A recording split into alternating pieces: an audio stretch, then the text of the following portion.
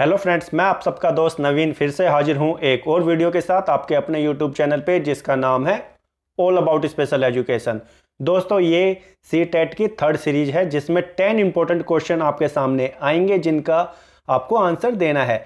हर एक क्वेश्चन के लिए आपको 5 सेकंड्स दिए जाएंगे। तो ज़्यादा समय ना वेस्ट करते हुए आज की वीडियो को शुरू करते हैं। फर्स्ट क्वेश्चन आपके सामने है, संज्ञानात्मक विकास का सिद्धांत किसने दिया? ए वाइटगोत्स्की, B Bloom, C William, D पियाजे। इसका जो सही आंसर है वो है डी पियाजे। नेक्स्ट क्वेश्चन है, समाजीकरण का अर्थ है। आपके सामने ऑप्शंस है, ए सामाजिक नियमों का पालन करना, बी समाज में समायोजन करना, सी सामाजिक नियमों को तोड़ना, डी सामाजिक विभिन्नता को समझना। इसका जो सही आंसर है वो है बी समाज में समायोजन करना। नेक्स्ट क्वेश्चन है आपके सामने, भाषा शिक्षण में खेल का सर्वाधिक महत्व स्थान है क्योंकि खेल भाषा को विस्तार देना, बी खेल में आनंद आता है, सी खेल समस्या है, डी इनमें से कोई नहीं। जो इसका सही आंसर है वो है ए खेल भाषा को विस्तार देता है।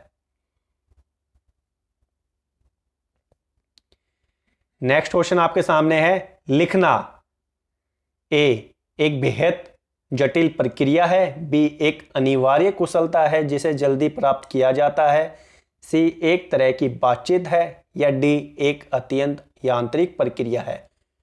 इसका सही आंसर बताइए क्या हो सकता है? इसका जो सही आंसर है वो है सी एक तरह की बातचीत है।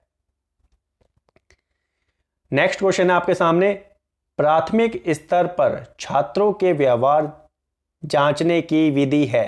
प्राथमिक स्तर पर ए निरीक्षण, बी जांच विधि, सी साक्षात्कार विधि, डी इनमें से कोई नहीं। इसका जो सही आंसर है वो है ए निरीक्षण।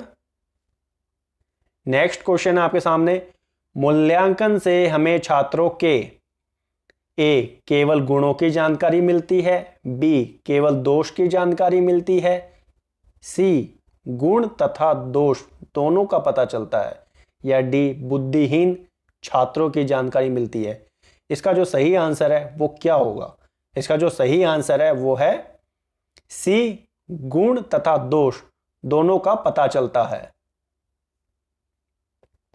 आगे चलते हैं, एक भाषा शिक्षक के लिए सर्वाधिक महत्वपूर्ण है।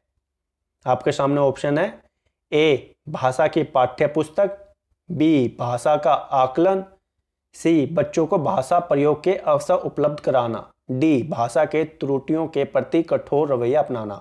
एक बात दोस्तों जरूर ध्यान रखना, जब भी अवसर उपलब्ध कराने की बात आए कहीं पे भी, ये मान लीजिए आपका आंसर वही है, यानी कि इसमें जो सही आंसर है वो है सी। नेक्स्ट क्वेश्चन है, एक अच्छी पुस्तक का गुण नहीं है। ए लिंग के आधार पर भेदभाव, बी लिंग के प्रति संवेदनशीलता, सी लिंग समानता, या डी सामाजिक जिम्मेदारी। क्वेश्चन को ध्यान से पढ़ना। इसमें पूछा है एक अच्छी पुस्तक का गुण नहीं है, नहीं वर्ड का यूज किया गया है।